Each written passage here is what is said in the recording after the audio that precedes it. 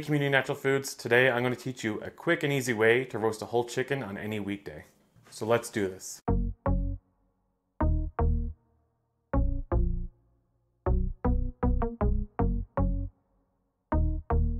We're going to start by giving a couple incisions into the dark meat, such as the thigh and the drumstick.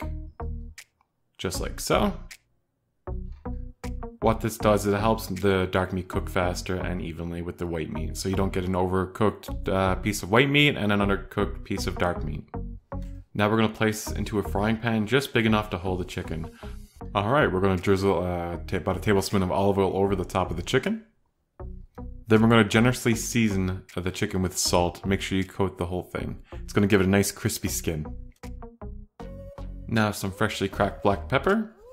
We're going to add a nice generous sprinkle of paprika. It's going to help give it a nice color and help bring out the natural chicken flavors.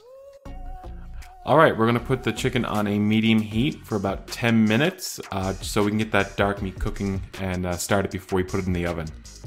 And while that's cooking, we're going to put the oven to 375 to get it nice and hot for the chicken.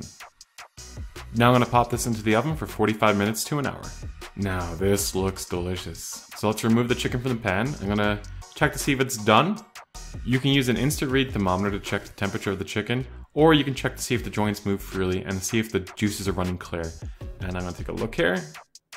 And it looks like there's still a bit of blood in the joints, so I'm going to pop this back in the oven for another 10 to 15 minutes. And if you're using an instant read thermometer, you want to look for 165 degrees Fahrenheit for an internally cooked temperature. Alright, juices are running clear, joints moving nice and freely, chicken's ready to be eaten. So we're going to let this rest for about 10 minutes before we carve it up. The reason we let it rest is to allow the juices to relax and the meat to relax. And because if you cut into it now, the juices are going to go all over the board and all the good flavor is going to go everywhere. It's just not going to be a good time. So we're just going to let it rest for 10 minutes. Alright, that's been up for 10 minutes. So now we're going to start by cutting off the drum and the thigh. You'll make a little incision between the thigh and the chicken breast to cut the skin. And it should almost just fall apart if it's cooked correctly. The joints should just pop right out. There shouldn't be a whole lot of cutting. It's more like pulling a chicken apart. To remove the breast from the bone, all you need to do is follow the rib cage of the bone by slicing down the side of it. Keeping the knife tight to the breastbone, just work your way down the side of it and the breast will come off. You can keep the wing attached or you can also remove it. When you keep the wing attached to the breast, it's actually called a chicken supreme. And when that's removed, you'll have the carcass left over, and what you could do with that is actually make a bone broth. And there's a recipe right here, somewhere on the screen. You can click the link to it and we'll show you how to make a nice bone broth.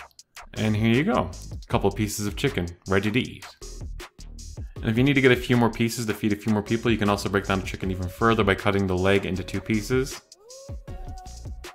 Let's give this a try. Oh yeah, Food-Dee out.